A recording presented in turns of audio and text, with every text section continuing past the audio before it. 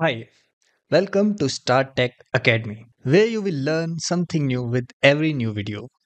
So in this video, we are going to see that how we can translate using Google Bard. Now we have other tools also like Google Translate. So Google Translate has been one of the most popular tools while translating text. But Google Bard is better than the currently available tools at translating text. There are two reasons for that. The first one is contextual understanding.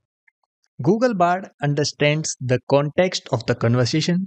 You can provide the background or cultural context also. You can tell it that the conversation is between such and such people. You can tell it that the scenario in which the conversation is happening, and based on that, Google Bard will do the translation. Whereas such contextual understanding is not present in tools like Google Translate. In Google Translate, you will be translating word to word. There will be no input of context. Neither will Google Translate try to understand the context from the given text. Second is interactive clarifications.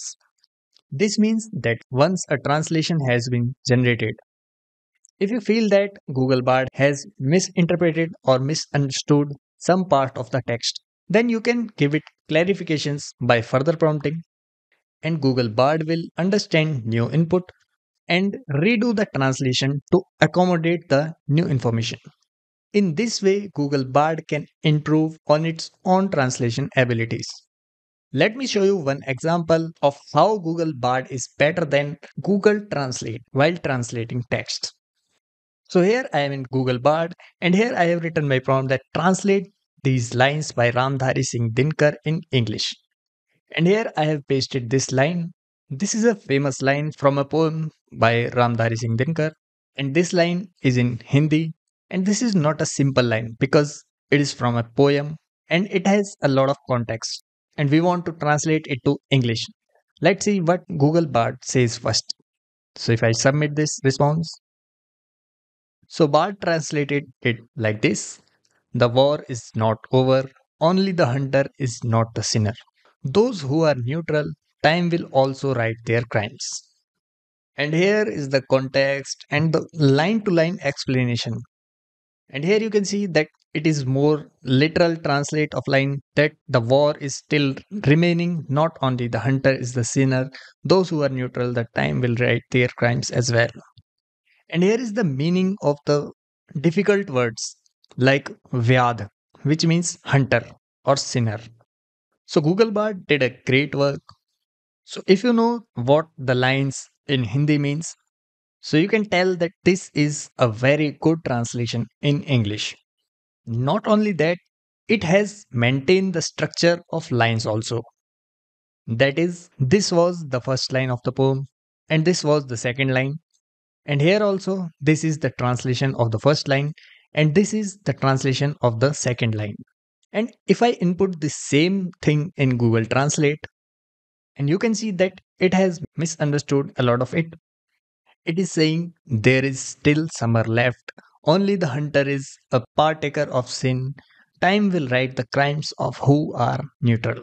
So maybe a part of it isn't understandable, but otherwise, Google Translate completely misses the context, whereas Google Bard understands what this poem means, who the poet is, and Bard translated it accordingly.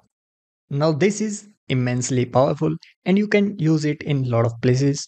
So this capability of Google Bard can be used in translating business documents.